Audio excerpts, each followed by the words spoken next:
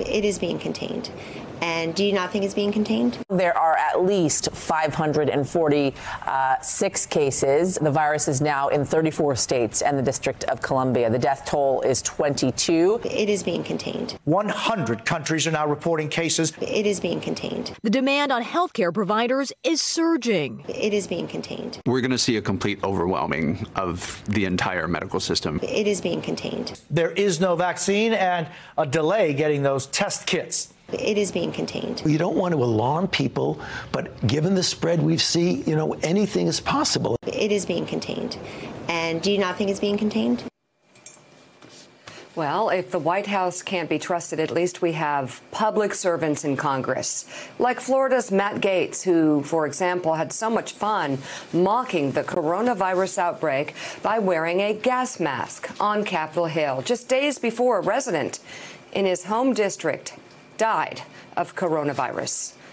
Good morning and welcome to Morning Joe. It is Monday, March 9th. With us, we have White House reporter for the Associated Press, Jonathan Lemire, host of MSNBC's Politics Nation and president of the National Action Network, Reverend Al Sharpton, president of the Council on Foreign Relations and author of the forthcoming book, The World, A Brief Interjection, Richard Haass, and U.S. national editor at the Financial Times, Edward Luce, joins us this morning. We have more fast-moving developments with the coronavirus. The number of cases are surging here in the U.S. from 230 cases on Friday to at least 546 cases this morning. The virus is now in 34 states and the District of Columbia, which reported its first case this weekend. The death toll is 22. Anxiety has now hit Congress. Senator Ted Cruz and Congressman Paul Gore have self-quarantined after coming in contact with someone who tested positive at CPAC, the popular South by Southwest festival, which brings millions, hundreds of millions of dollars, $400 million into the local economy in Austin, Texas, has been canceled.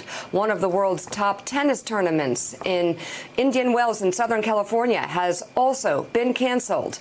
Columbia University has canceled classes for today and tomorrow. Rice University in Texas has canceled classes all week due to the spreading coronavirus.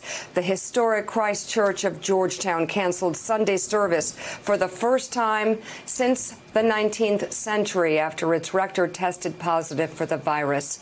And then the markets.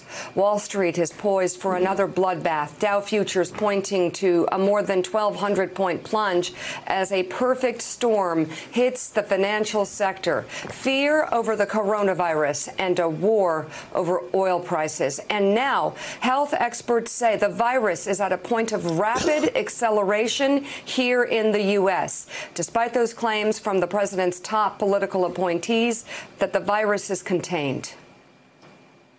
I will still argue to you that this is contained, but it can't be airtight.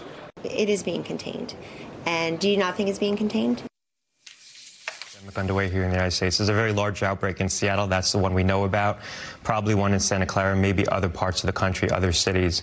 And so we're past the point of containment. We have to implement broad mitigation strategies. Now we're shifting into a mitigation phase, which means that we're helping communities understand you're going to see more cases. Unfortunately, you're going to see more deaths. Thanks for checking out MSNBC on YouTube, and make sure you subscribe to stay up to date on the day's biggest stories. And you can click on any of the videos around us to watch more from Morning Joe and MSNBC. Thanks so much for watching.